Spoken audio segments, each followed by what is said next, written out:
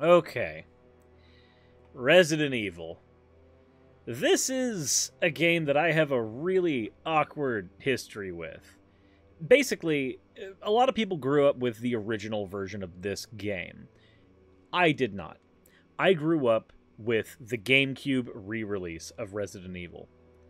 And I never got a chance to play the original until very, very recently.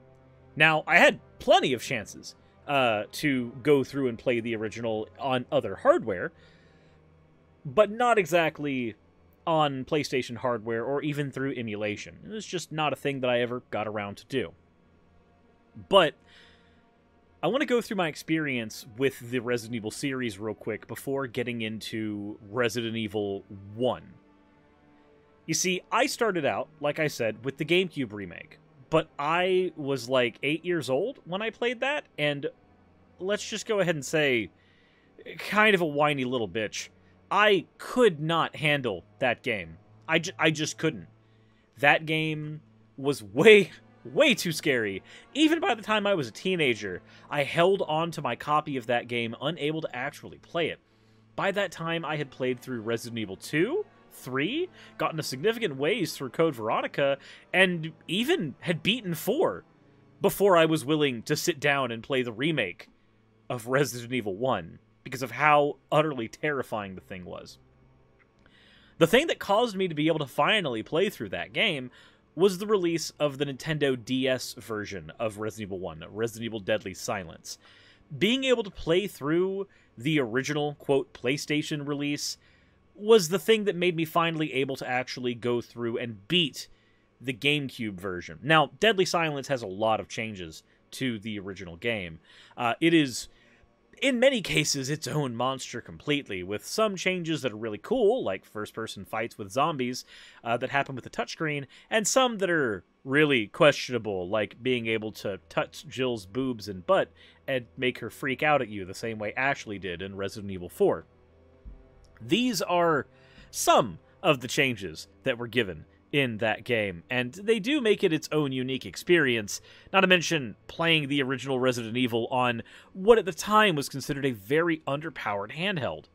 Honestly, it was an experience that I want to revisit at some point, but what I have done in recent years is played through the original version of the game, the PlayStation release, and there are some things that made that game very quirky for me before we get into what I just recently played. Now, in the original release, one of the default controls are not auto-aiming your gun at targets, which makes certain fights, like the Tyrant fight, practically impossible if you are not incredibly quick with your fingers. I am very bad at video games, so it took me a lot of tries to actually beat the Tyrant when I went through that version of the game. But there is a fabled version of the Resident Evil experience that I had never played, but I heard rumors about. I heard all kinds of things about the DualShock re-release of Resident Evil. Now, if you're not a Resident Evil fan, you might not know what this is or what its history is, but let me give a little bit of context. The first PlayStation controller did not have joysticks on it, and thus, when the first release of Resident Evil came out, it didn't work with joysticks. But eventually, they re-released a version of the game that did work with your joysticks, and that was called the DualShock Edition. But instead of just giving you a new copy of the game that had, ostensibly better controls, I'm sorry, the tank controls of this game really do not work well with the joystick. The D-pads, I still defaulted to the D-pad pretty much my entire way through this game, as much as I could. It just felt a lot better in 90% of cases. But there was one thing that was changed very awkwardly. Now, you can probably hear in the background the music. This is a very interesting soundtrack for any Resident Evil game, but if you've not been acquainted with the soundtrack of this game, I would like to introduce you to the most infamous piece of music that this game has. I would like to introduce you to the basement theme.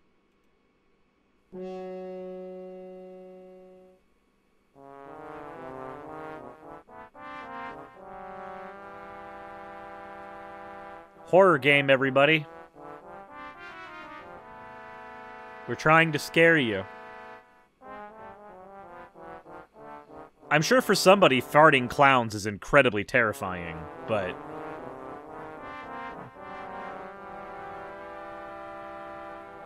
Now, I know that that sounds very, very strange, but we need to talk about how music was produced on these old systems. You see, back in the day, you weren't able to really store music on your CDs or on your game cartridges because music takes up a lot of space. Just throwing it out there, 3 to 8 megabytes for a good looping musical track is pretty normal, considering that you, at that time, might have wanted to have, 50 different songs for your OST, but only 700 megabytes of space on your disc. Yeah, you're not going to fit all that on there, and also put a fucking game on. There is no way that you're managing that. But I want to introduce you to something real quick. This is the Resident Evil DualShock basement theme fixed. Now, there is something awkward about this theme. And it's not the actual music itself, it's not the composition, it's the instrument that has been chosen to be used. But there is this version, which only changes the instruments being used, and it's still being played in MIDI format. Now, the reason this matters is because when we make music now for games, we have an orchestra do it, we record it, and we slap that shit on the disc, and we're good. Back then, the console had to have a sound chip that generated the music itself. There are certain consoles around these times that did not have sound chips, like the Game Boy Advance, and that's why its music all sounds like garbage. But let me introduce you to what happens when you take that exact MIDI file and you play it with different instruments. This is the exact same file. This has been done by a user named Agent Red Jackal on YouTube. And it's the same composition. Nothing has changed. All that has changed is effectively the sound font, which is essentially the digital instruments being used to play the game. That's it. That is all it is. And yet when you hear this version of the soundtrack, it is remarkably different. Way more creepy and infinitely more fitting to the actual type of game that Resident Evil is, honestly. Oh no, structuralism. But we'll go back to the regular soundtrack, because I want to point out something. I have been used to playing this game with its original soundtrack and with its remake soundtrack for years now, because the original soundtrack is present in Deadly Silence. And the regular soundtrack that I'm used to is present in the remake that's on the GameCube and on Steam. I'm used to those. This was my first experience with this interesting soundtrack. Now, the fable is that the person who wrote this soundtrack, quote-unquote, wrote it, actually had a ghostwriter doing the entire thing, and also claimed to be deaf. Now, I'm not 100% certain how true all of the myths surrounding this game's soundtrack and composition are, but I do know that it became known as the worst soundtrack in the whole series. But as I started playing through it, well, just listen to this sound right here. This is the moment you meet Rebecca Chambers as Chris Redfield. It doesn't sound bad, does it? Here. I'll turn it up for you a little bit.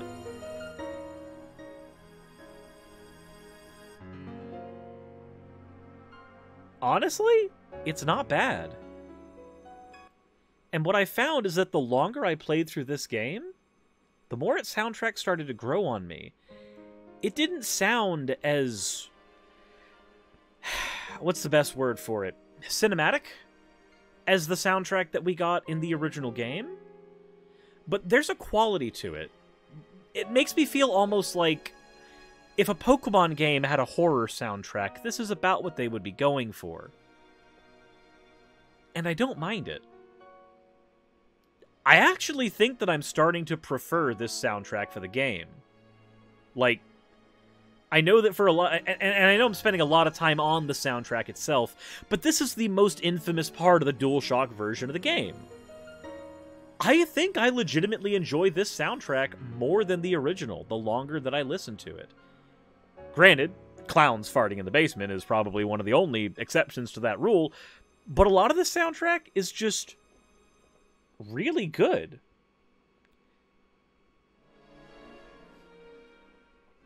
But we've talked about the soundtrack for a little while. Said, how the fuck did we get up to 270 hours? Well, the subathon is doing what the subathon does. Leet and Boobs got us here. But now I want to talk about something that's not music composition. Let's talk about the game itself. Yeah, it's 10 minutes in talking about a game that I just played. Let's go ahead and finally talk about the video game itself. What is Resident Evil? This is a survival horror game. One of the earliest ones to exist. It's kind of loosely based off of the structure of an older game called Sweet Home, for those who don't know.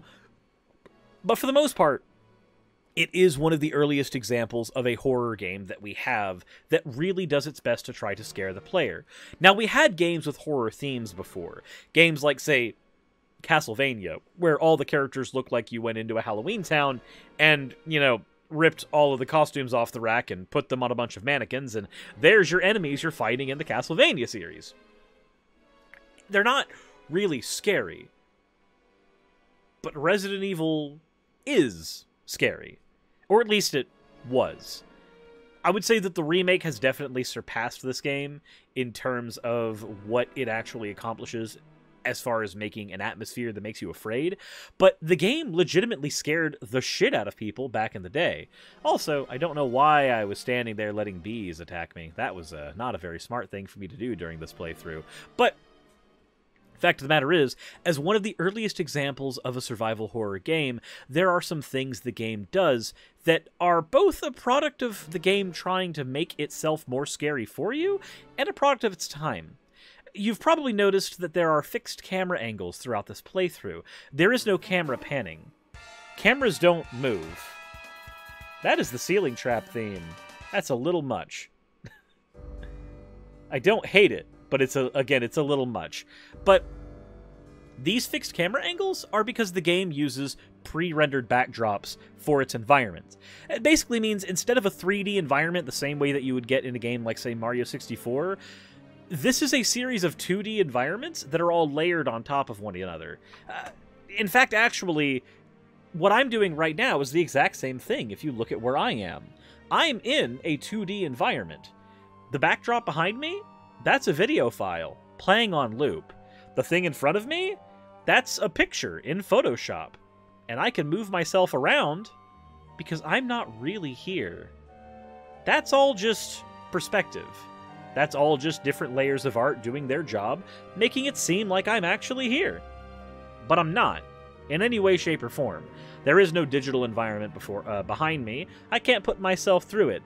It is a video file that will loop infinitely and never change. No matter how much you want to explore Click Clock Wood, you're going to have to boot up Banjo-Kazooie to do it. Can't do it in this video. Resident Evil works on the exact same principle. Instead of actually having 3D environments, you have layers of 2D images smacked on top of one another to simulate the idea of a 3D environment, and it works really well. But controlling in an environment like that can be kind of weird. The camera snaps around everywhere. So, do you do what Mario 64 does and set the controls up so that when you press right on the D-pad, you go right? No. Back then, they had this idea that if the character was moving forward and the camera changed, then, well, the controls needed to change with the camera angle, not maintain regardless of what way you'd be pushing. So the way they got around this was by having you use tank controls, which means that when you press forward on the D-pad, you move forward, but when you press left and right, you rotate on your axis, and that's it. Now, it feels really clunky at first, but I'm going to be honest, anybody who complains about tank controls in Resident Evil games, the more you sit down and play with them, the more you adjust to them, and honestly, they feel perfectly fine over time. Also, Striker, thank you very much for redeeming your points for an Ada, you fucking monster. but the tank controls are something you get used to. Not to mention, the game has an auto-aim feature that allows you, whenever there is an enemy present, to snap your gun to the enemy itself. So if you're worried about what the auto-aim, or how you're actually going to aim at enemies in this environment when your controls are so gimped, you'll be fine. The game will automatically make it so that you can hit those enemies. You can even snap to a bunch of different creatures by using a different button, without even getting out of your aim stance, which is going to be very helpful when you're swarmed by 3 or 4 creatures. The game can't handle putting more creatures at you than these ones. Also, speaking of music tracks, this one that's playing in the background right now, this is the music that plays right before you meet Forrest, one of your downed STARS team members. This music, because I already knew that I was approaching Forrest's area, and I was about to get his grenade launcher, this music recontextualized that whole meeting for me. It feels very unsettling, and it made me unsettled even though I knew that I was about to see Forrest. I knew what section of the game I was going to, but this track in the background right now is one of the reasons I think I actually really enjoy the DualShock soundtrack. Again, I know most Resident Evil players hate it, but I'm sorry. I just like it a lot. But continuing on with Resident Evil is Resident Evil a game where you're going to be fighting a lot of monsters? Absolutely. Is it a game where you should? Probably not. Your first time through, you're probably going to waste a lot of ammo going through, and you're going to find yourself in the middle of a boss fight with a handful of pistol rounds and a knife, and a prayer and your butt cheeks clenched very, very hard. Now on this playthrough, by the time I got to the end, I had about 18 shotgun shells available to me. I had about the same amount of grenade launcher shells available, a handful of extra clips, and 24 Magnum rounds, not counting the 6 that were sitting inside my Magnum itself, and my knife had never been used except for one instance where I needed to cut spider webs off of a wall. But that's because your first time through this game, it's a horror game. It's going to scare the piss out of you, and you're going to get really, really flabbergasted with the lack of resources the game throws at you. But your second time through, there's some things that you probably will remember. One, you probably accidentally shot off a zombie's head with a shotgun once. You can do that throughout the entire game. Two, you've probably gotten a situation where you didn't have any weapon except your handgun to handle a hunter. But what's that? How many bullets does it take to kill a hunter? 7. How many bullets does it take to kill a zombie? 7. How many shotgun shells does it take to kill a hunter? 3. How many shotgun shells does it take to kill a zombie? 1. Now you see what I'm getting at. As you start to figure out which weapons, in almost a rock, paper, scissors sense, work better against different enemies, you start to basically equip the weapons that are going to handle each individual instance of a battle better. You stop using the pistol on zombies, and you use it exclusively on dogs and hunters. You stop using the shotgun on dogs and hunters, and start using it exclusively on zombies. This allows you to spread your ammo in such a way that lets you stockpile a crap ton of it, so that you're basically free with how you want to go about the entire game. This is not something that you're going to do your first time through. You're probably not even going to remember those numbers that I threw at you, or any of the other ones that the game will have later. But there's all kinds of intricacy to the combat in terms of which ammo you bring to which fight. Depending on the composition of your enemy, it may be a better idea to bring a grenade launcher with you. When you get to the end of the game, chimeras can take 5 shotgun shots to kill, but the concussive power of a grenade launcher can really kill them in a single shot. But hunters can sometimes take 2 shots with a grenade launcher to kill. Probably don't want to use them on their beefy forms. But chimeras are literally made of genetically altered flies. Their exoskeletons can't handle concussive force, so use the grenade launcher. Again, these are not things you're going to remember in the beginning, but they are things that you will keep with you through subsequent playthroughs, which will make every playthrough of the game infinitely easier for you. Speaking of those playthroughs, you have 2 available to you. You have Jill Valentine and you have Chris Redfield. I chose to go through this game as Jill Valentine because, honestly, I kind of prefer her campaign to Chris's. Chris's is a little clunky. In Jill, the advantages you have are, you get a... wow. That part of the soundtrack actually got a little obnoxious. But during the playthrough with Jill, you get a lockpick, and that lockpick allows you to basically carte blanche your way through a whole lot of obstacles that you really can't do with Chris. With Chris, to do the exact same thing, you need to collect small keys, which means your inventory is a lot more limited when playing as Chris, but there is an advantage. As Jill, you basically have to keep a healing item on you at all times, because, well, if you get hit once, you're probably 2 hits away from death. As Chris, you can actually handle a lot more hits in combat, and it allows you to kind of tank your way through parts of the game that you otherwise wouldn't be able to, things that Jill simply can't do. Chris is just better at combat than Jill, but storyline-wise, there are hiccups where Chris is concerned. When you get to the fight with Jan, you have assistance from Barry in terms of handing you a rope and letting you jump down that you really don't have with Chris. When you are playing as Chris, he can't play the piano, so you have to wait for another character named Rebecca Chambers to do a piano playing segment to open a locked door. Jill knows how to play the piano, so she gets to go through those bits herself. When you want to get the shotgun, as Chris, you have to wait extra long to get it because you're going to have to find a broken shotgun and use that to get your way through. There's a puzzle that tries to kill you if you take the shotgun off a wall and don't replace it with a dummy. But as Jill, you can just kind of blitz through that entire thing. Because as Jill, you can just use Barry. Barry will come and rescue you from that scenario. These are things that mean that if you're playing the game, I really would recommend going through as Jill first, and then going through as Chris later. Because Chris recontextualizes a lot of stuff in that game for your second playthrough. If you want to play through as Chris first, go right ahead. It will make playing through as Jill a breeze later. But that's just my suggested way of going through. The game also has multiple endings. Now, I mentioned that there's a whole bunch of enemies that you have to fight, and the ways that you have to beat them is very rock, paper, scissory with the different weapons the game gives you.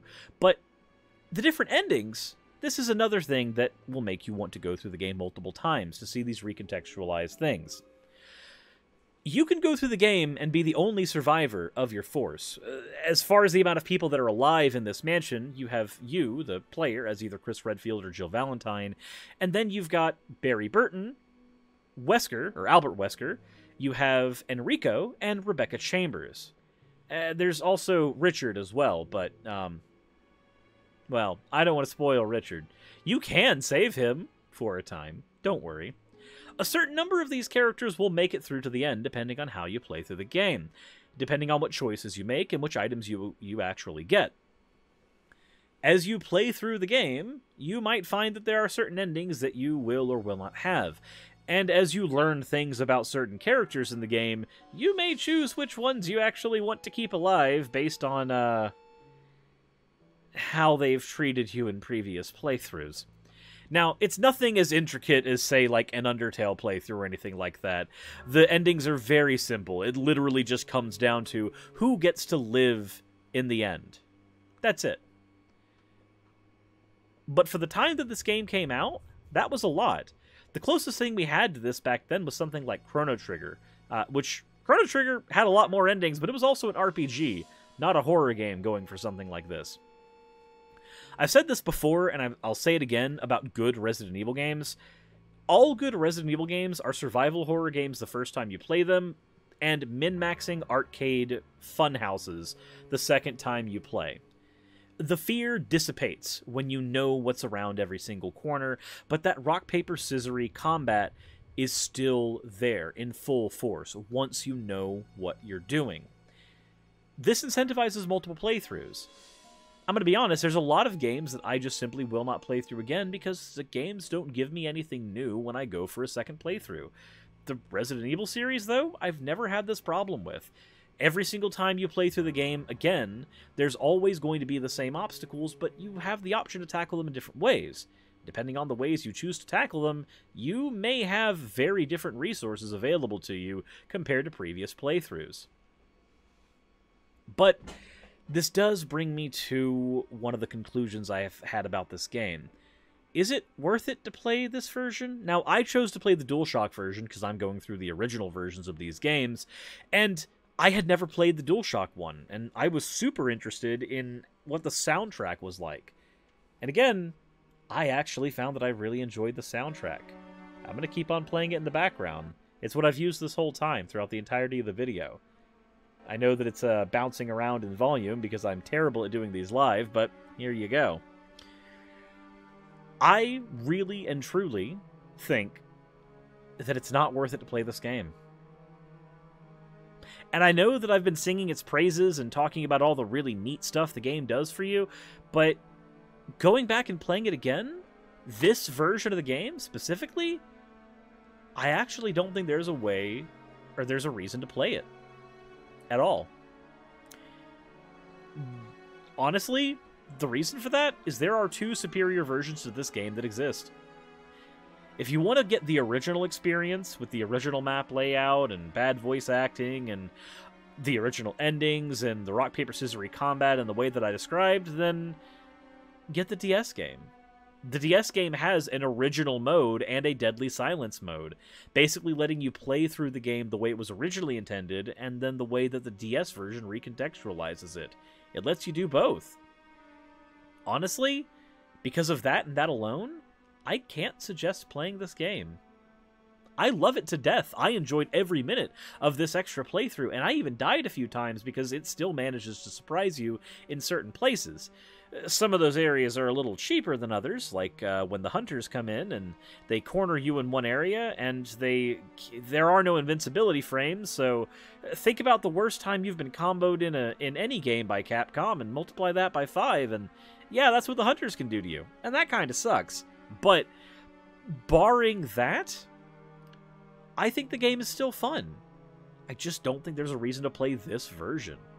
Outside of the novelty of the wacky-ass DualShock soundtrack, honestly, either play the original or play the DS version if you desperately want this game.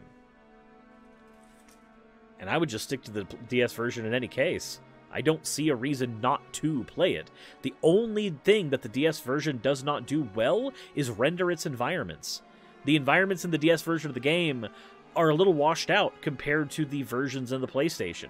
That's it. That's the only downside. Everything else is pitch perfect. And then there's that remake. And I want to do a video on the Resident Evil 1 remake at some point. But there is absolutely zero reason to play this game when the remake exists. Now, when I get to Resident Evil 2, I'm going to have a very different take on that. I really am. But the original versions of this game exist only as novelties now. The remake functionally replaces this in every way, shape, or form, because it recreates everything about this game, but scales it up, increases the complexity of everything in it tenfold, while not actually making it too hard for the player to handle. Puzzles that are very, very quick one-and-done things in the original game are broadened and realized a lot more heavily in the remake. The graphics and voice acting are infinitely better. They still use the pre-rendered backdrops with the cinematic angles, so it's not like you're getting a different game. When we get to Resident Evil 2, I'm not going to have this same take, because I don't think the Resident Evil 2 remake replaces the original game.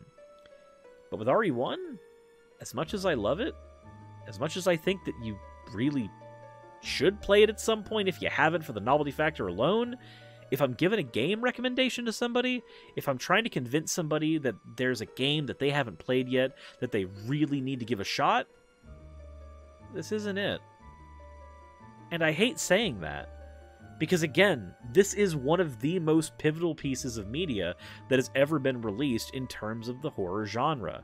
This game spawned another series entirely due solely to wanting to compete with it. If you like the Silent Hill series, thank Resident Evil. That series exists literally because Konami wanted the ability to compete with the Resident Evil series. None of that would have happened had we not gotten this first game first. So it is a piece of history but it's just not a piece of history that I think you need to play outside of that novelty factor. Despite me absolutely loving it to death. Do I think the game still holds up? Oh, absolutely, I do. It may look like a piece of garbage, but all the aspects that make it good are still there. The problem is that all those aspects are modernized in the GameCube and PC re-releases of this game. I do want to see this game ported to Steam at some point, just so people have the ability to have that there for the sole purpose of game preservation. But outside of collecting, just no. Now granted, I would like to see something happen like what happened with the Resident Evil 2 remake, where you can play the original game's soundtrack even in the remake. I would love if this game's soundtrack, specifically the DualShock soundtrack, were able to be played through the lens of the remake. Even though the remake is a masterpiece of a horror game and has cinema off the wazoo, well over and above what this version of the game has, I would love to get it with that kooky DualShock soundtrack. And I know there's modders who have probably managed to make this happen. But I'm going to be honest. Outside of the Plant 42 soundtrack telling me that I really do not want to fight Plant 42 again with the pistol, I want to see the soundtrack ported in other games, because it is a piece of history, and I like it a lot. And there's probably a lot of stuff that I'm missing where this game is concerned. I've went over the rock, paper, scissors combat, I've gone over its place in history. About the only thing I haven't covered is the story, and honestly, there's not a whole lot there in this game. This is very much a foundational game where the Resident Evil series is concerned. I can go over it very briefly. The STARS team members, you as Jill Valentine, Chris Redfield, Albert Wesker, Barry Burton, and Joseph Frost, all find your way into the Arklay Mountains trying to find the Alpha Team. When you try to find the Alpha Team, you find that they have all been in various states of either MIA, dismembered, dead, or, well, in Rebecca's case, here, but fuck that shit. You find out later that the STARS team is actually one of the most elite squads that the Raccoon City Police Department has to throw at any particular problem, and because of that, the Umbrella Corporation wants to use them to gather combat data for the various creatures that are being sold on the black market that they're developing in their Arklay Mountain facility. The entire idea is for you to die here. You were sent here solely for the purpose of gathering combat data for a ruthless corporation. Now you have to try to find your way out.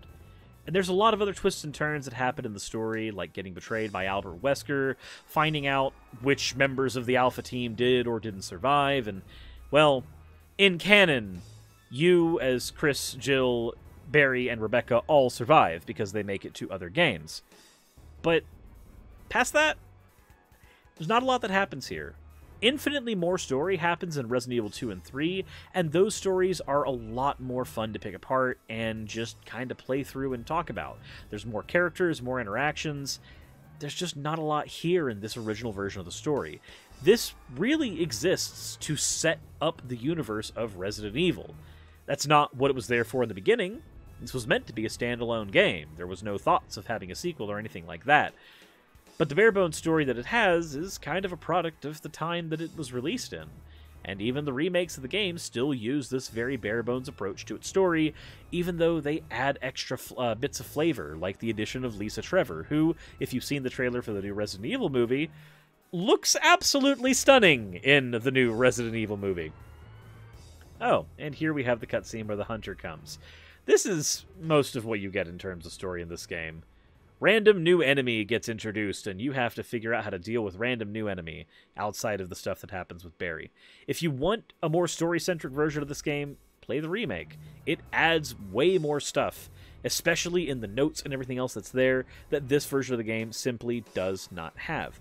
And again, there's nothing wrong with that. This was a foundational piece, and it has been functionally replaced as a starting point for the series. I still enjoy it. I still recommend it as a collector's piece and as a novelty. But I honestly can't wait till we can talk about the remake of this game. Because if there's any version of this game that I think you should play, it's that. I'm not going to give a numerical score to this thing. I really think that those are all arbitrary and pulled out of reviewers' asses, and honestly, I'm super happy that most people who do game reviews have stopped doing that on the whole on YouTube.